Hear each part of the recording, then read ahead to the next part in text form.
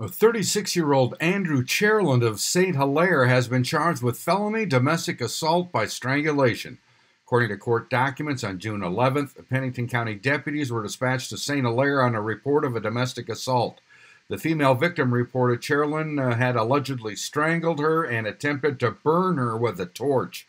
Cherland has a long criminal history, including fleeing, domestic assault, and criminal damage to property.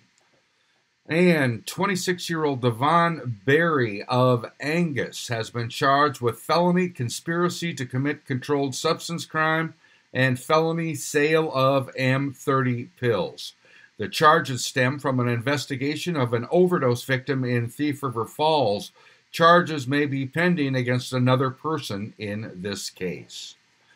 And 31-year-old Ricardo Martinez of Thief River Falls has been charged with felony theft. According to court records, on May 5th, he allegedly tried to steal 2 TVs and other items from the Walmart in Thief River. I'm Neil Carlson reporting for iNewZ.TV.